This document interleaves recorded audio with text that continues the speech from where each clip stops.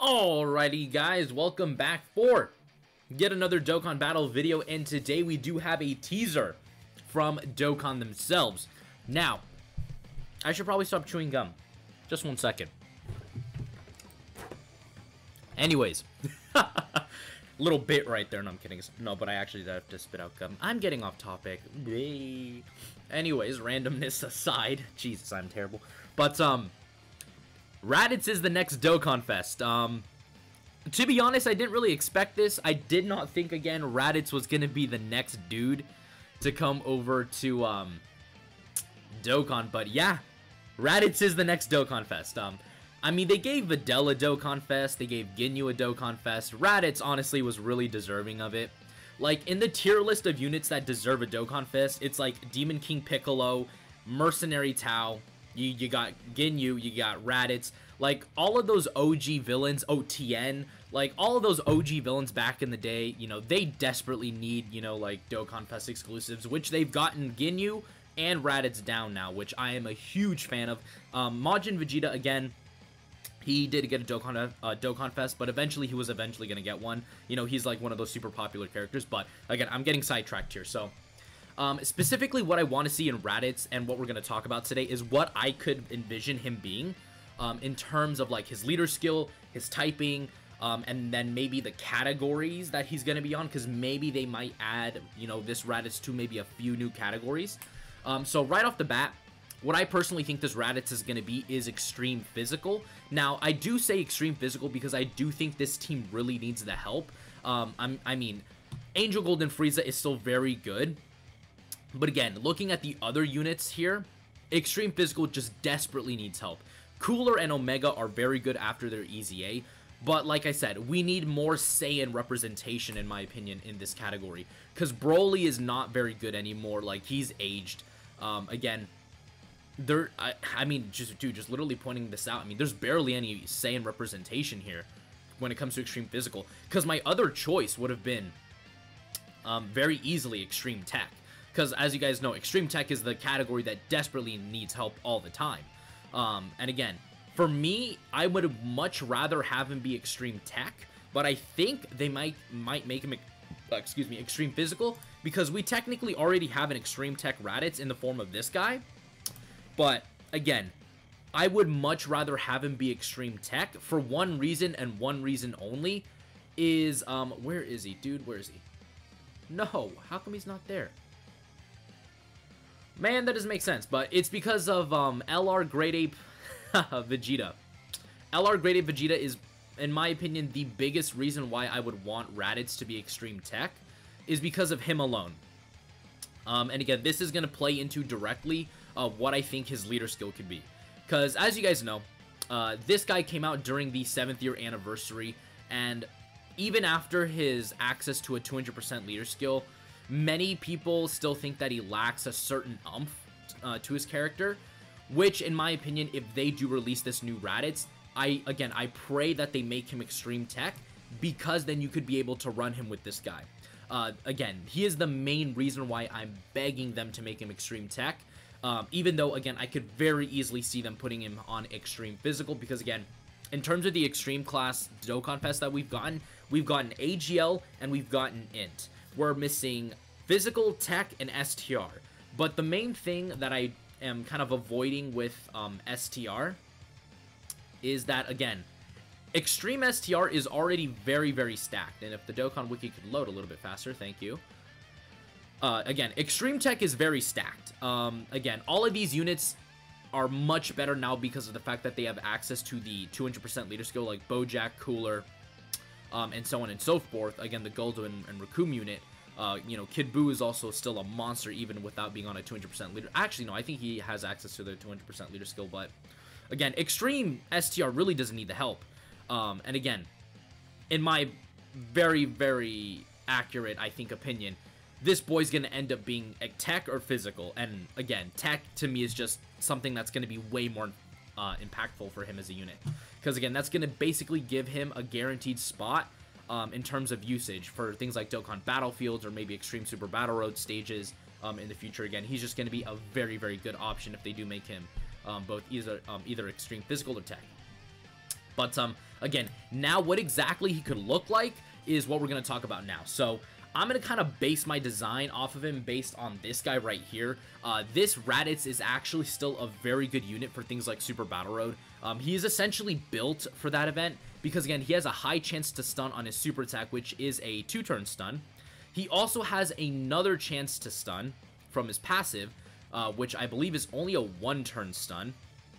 Yeah, and stuns the attacked enemy and reduces damage received by 50% when facing 2 or more enemies, but again, this is only a 1-turn stun. And again, as you guys can tell, when he's facing multiple enemies, like in Super Battle Road, he gets damage reduction, this guy does. So again, very easily, you can tell that this, future Raditz that's going to be coming could potentially look similar to this guy, just of course, way, way better. In my opinion, I think what they should do to him is very simple. I don't think they should give him like a transformation or anything like that. If anything, they should do something similar to Kid Buu, where maybe he builds up, attack and defense, with each attack he does or with the attacks that he receives, and then also give him like a permanent battle buff, active skill buff like Kid Buu, because Kid Buu gets 20%, maybe give Raditz like a 25%, from an active skill that he does, because again, Raditz honestly is a character that in my opinion is very underrated in this game. Again, he really only has a couple of cards, and in terms of usable cards, really only this guy and the EZA for the Int one is usable, but the EZA Int one you really only used in like World Tournament. You don't really use them in difficult content unless, again, you're doing things like Super Battle Road where it's not as hard. But again, considering that now we're in the, realm of like the red zone and all of those difficult, much more difficult content, again, what I would love to see from this Raditz is make him like a slot 1 defensive god. Because again, that goes in hand to what I was saying. It would greatly help out that LR Grade 8 Vegeta.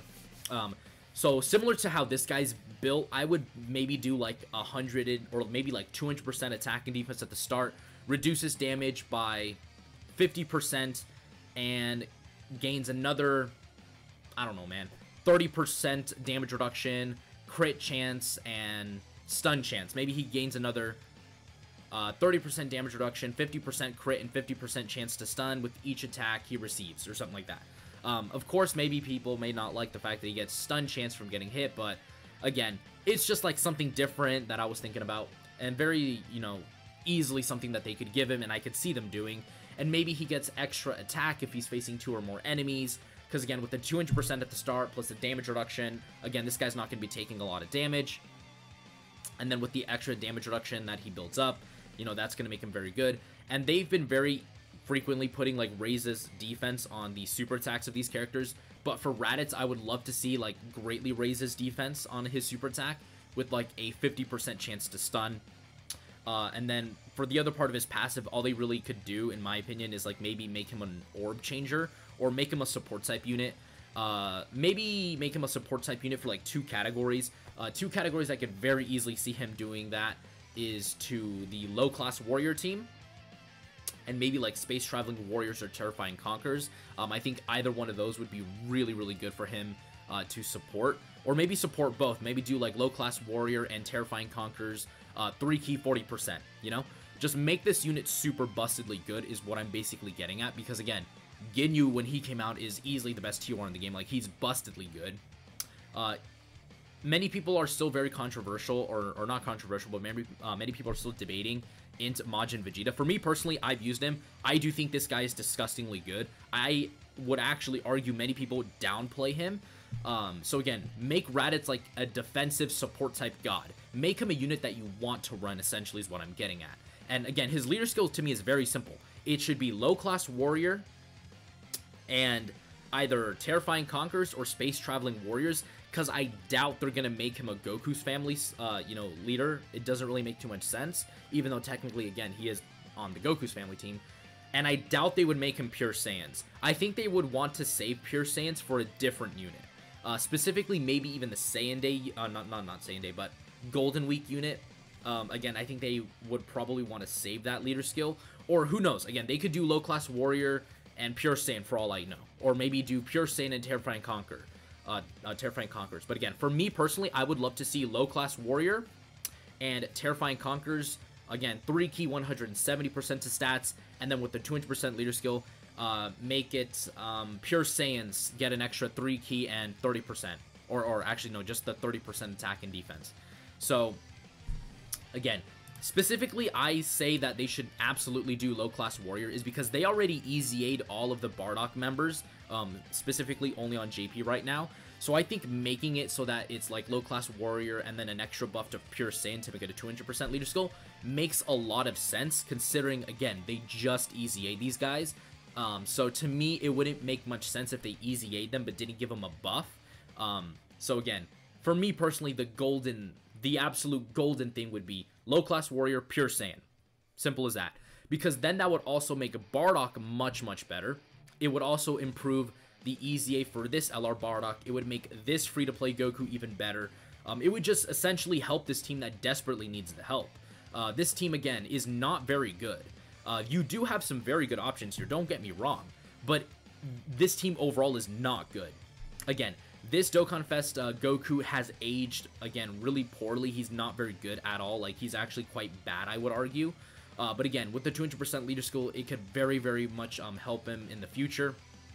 Like I said, the Team Bardock units could all use the buff. Again, after their EZAs, they're all very, very good units. So again, you could very easily run like a free-to-play team with like, you know, Bardock as your leader and then a friend Raditz, you know, and then you could genuinely beat difficult content. Obviously, maybe not like red zone stages, but you could defeat semi-difficult content with like a mostly free-to-play team. Again, version Z Goku, again, I've talked about this guy extensively. I use him all the time in my showcases, but he's easily, in my opinion, the best free-to-play unit in the game. Again, a lot of people might say Master Roshi, but to me personally, he is the best free-to-play unit in the game. There's no doubt in my mind. He to me is just by far and away the best. So again, giving this guy access to a 200% leader skill, I think is really, really damn good. And again, the EZA for this LR Bardock, oh, I clicked on the wrong Bardock, but essentially you guys get the gist. Again, the low-class warrior team desperately needs the help, and then giving, you know, them a 200% leader skill is just exactly what they need. Now, Terrifying Conquerors and Space Traveling Warriors. These are two categories that recently have gotten access to the 200% leader skills, specifically Space Traveling Warriors, because again, if you're both on Terrifying Conquerors and Space Traveling Warriors for, again, Captain Ginyu, again, who is, you know, the other leader, you basically get a 200% leader skill buff. Now, for a secondary leader skill, I could very easily see them doing Terrifying Conquerors. Again, a lot of people don't want him to be leading it. Many people say Space Traveling Warriors, but to me, it kind of fits Raditz's, like, description a lot better if he's a Terrifying Conqueror, and then he just gives the extra buff to pure Saiyans. Because if he's a Terrifying Conquerors leader, again, Turles would then have access to another 200% leader. You would have, again, Grade 8 Vegeta have access to another 200% leader. You would have LR Nappa and Vegeta access to another 200% leader skill. Actually, no, Turles, no, because it's Turles and the gang. Turles and his whole army of people, so technically he wouldn't count. But again, Nappa would, Vegeta would. Who else is pure Saiyans in on this team? This Dokkan Butoden Vegeta, who I think is personally underrated. This recent EZA LR, or not LR, but this EZA Grade 8 Vegeta.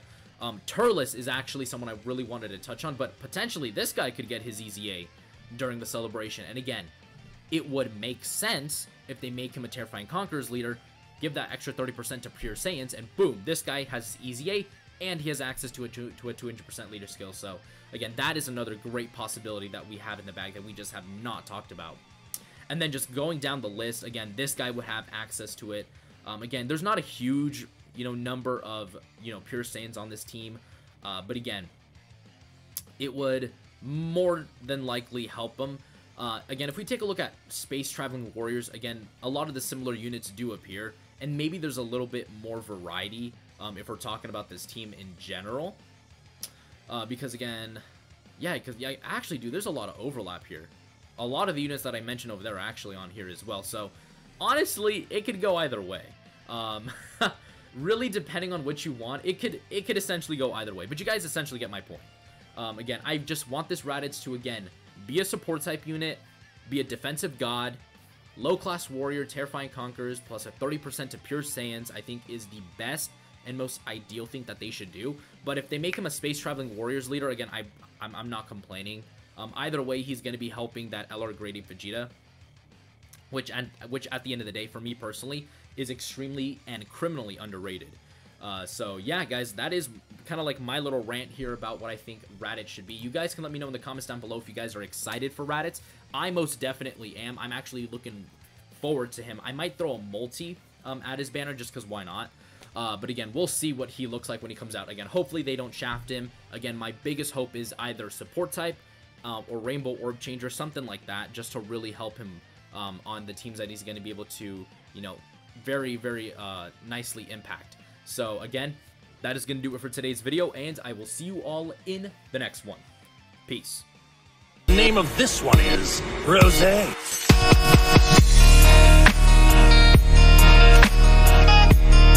Oh, this is the power of legendary Super Saiyan Goku. Now I understand.